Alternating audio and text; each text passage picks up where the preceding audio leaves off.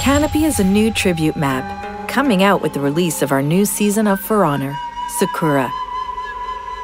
Canopy is the source of many legends. One is about a group of samurai settlers who had fled there and used the landscape to triumph over 1,000 enemies.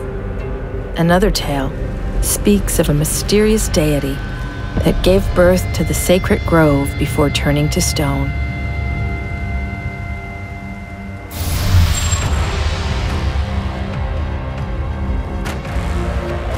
Let's take a closer look at how Tribute Mode is set up in this new map.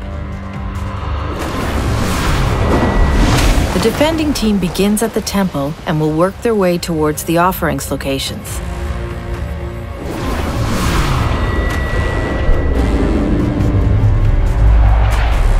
The attacking team has broken through the entrance gates and will find many paths towards the offerings from there. Like all Tribute maps, Canopy has 3 offerings. You will find one at the base of the praying tree. There is one at the center of the map, in the bell tower. This is the nexus of the map, as many paths lead to that location. Lastly, you will need to get to the Eastern Shrine to pick up the final offering.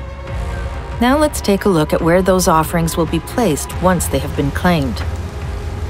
Here you will choose to place one of the offerings at either the Oracle, the Guardian, or the Vindicator Shrine. The defending team shrines are located near the temple. Similarly, the attacking team will find the 3 shrine locations near the entrance gates. Remember to choose wisely where you place your offering.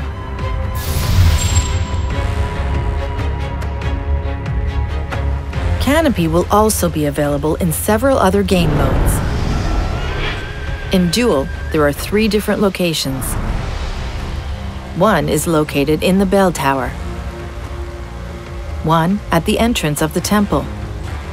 Finally, the last location is only playable in Duel and is located on the bridge crossing over the waterfall. You will also be able to play it in Brawl. It will take place under the bell tower and on one of the bridges. Finally, Canopy will be available in Skirmish and Elimination. Swing on by the Canopy, available on May 2nd for all players of For Honor.